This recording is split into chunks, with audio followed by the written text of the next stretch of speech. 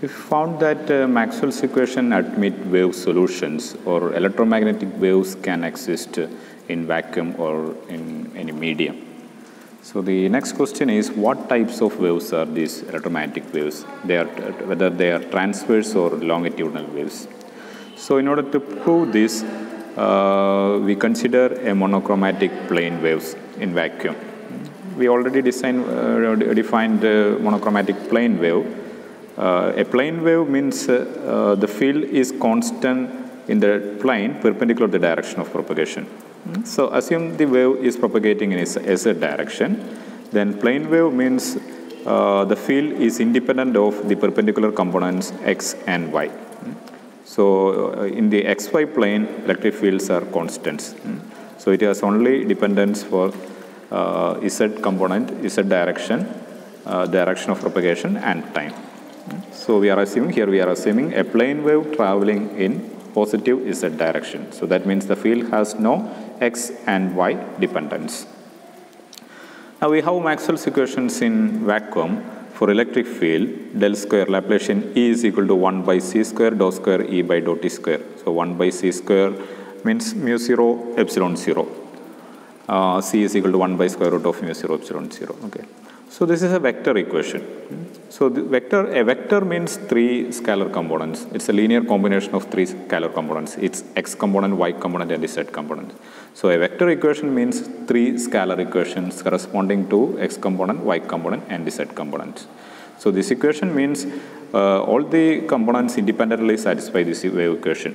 So del square Ex is equal to 1 by c square dou square Ex by dou t square. Similarly for y component and z component. So a vector equation means three scalar equation corresponding to the x, y, and z components of that vector.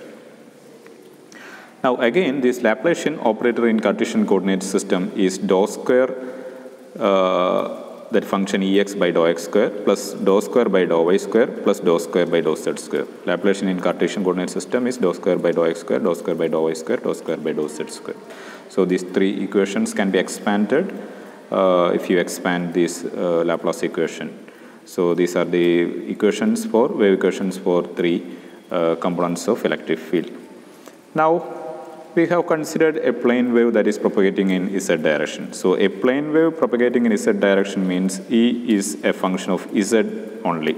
In space component z and time, of course, time component t. It is independent of x and y components.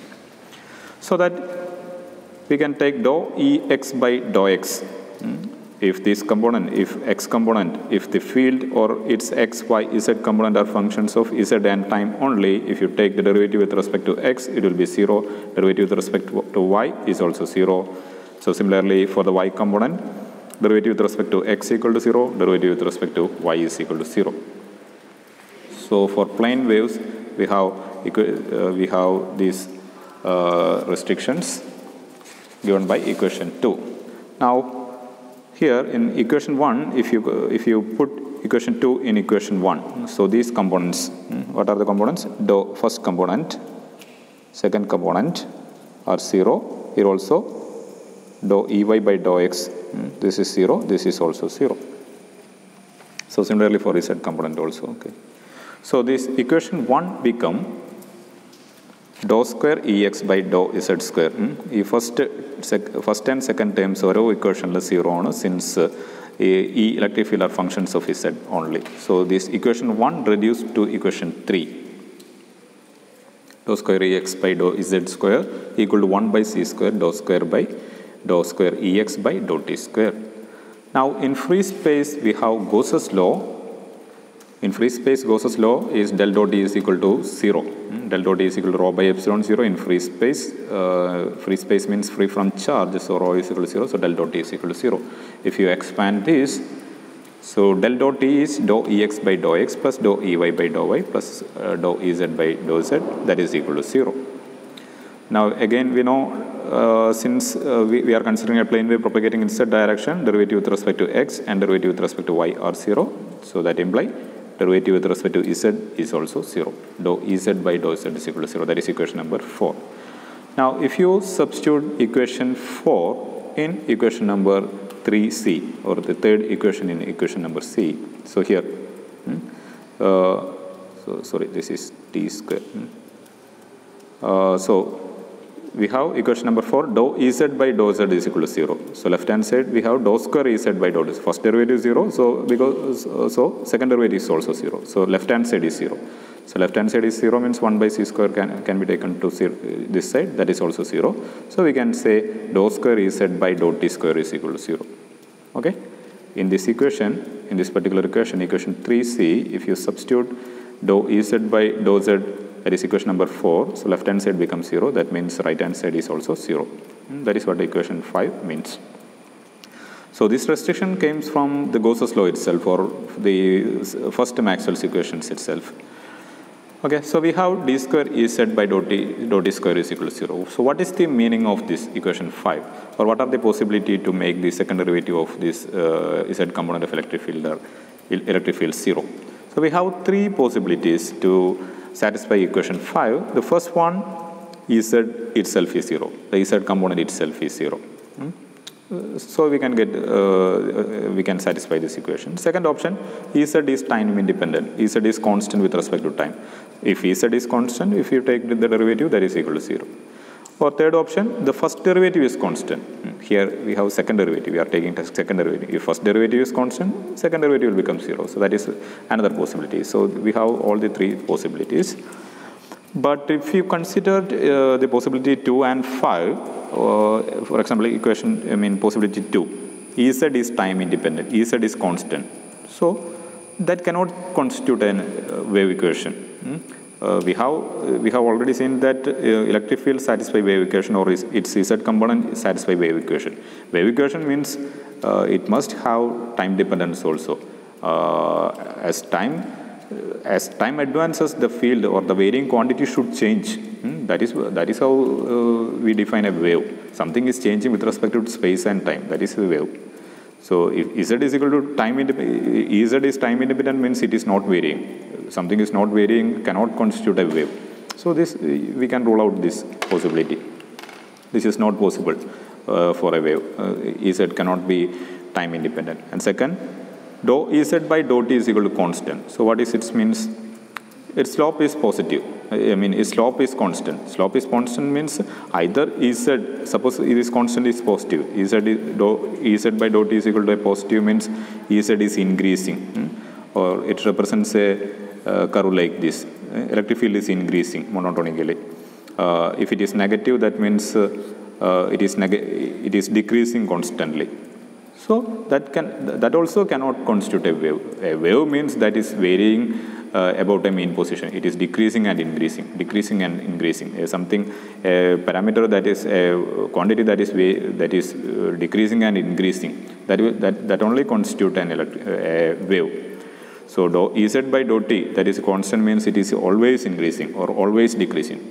So that cannot constitute a wave. So we can rule out the possibility 3 also. So the only option is Ez is equal to 0.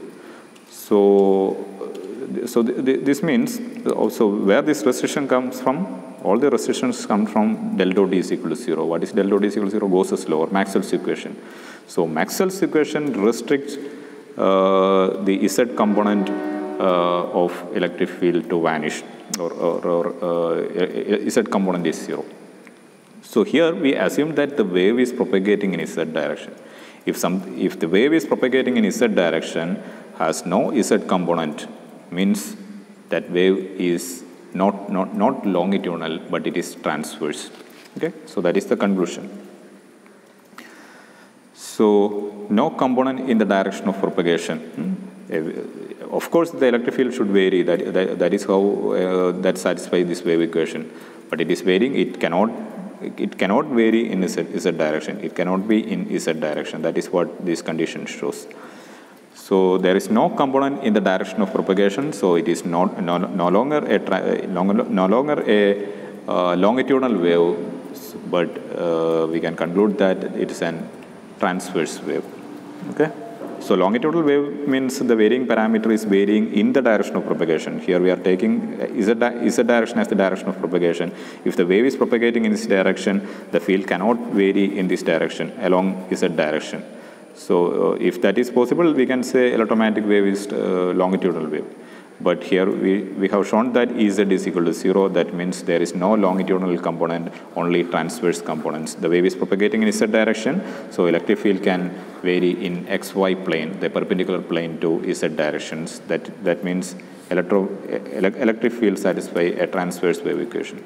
Similarly, in the same way, we have del dot B is equal to 0. The same wave equation, all the steps can be done for the magnetic field also, and instead of this Gauss's law, we have del dot B is equal to 0. So we can also show that Bz is also 0. Or we can conclude electromagnetic wave is transverse in nature. Electromagnetic wave have no component in the direction of propagation, but electric and magnetic fields are perpendicular to the direction of propagation. If this Z is the direction of propagation, electric field can be in this direction, and magnetic field can be in perpendicular direction. Next, we want to see what is the orientation, what is the relation of orientation of electric and magnetic fields. So here we proved that electromagnetic waves are transverse, electric and magnetic field vibrations are perpendicular to Z cap direction. Now we want to fix the direction of electric and magnetic fields also. What is the angle between electric and magnetic fields in XY plane? So this is restricted in, if it is propagating in Z direction, it is restricted. Electric and magnetic fields are restricted in XY plane. In XY plane, what are the possible orientations they can take? So in the next session, we will derive this also from nothing else from the Maxwell's equation itself. Maxwell's equation contains everything in this. We want to just deduce the points that we want to study. So that is our next session.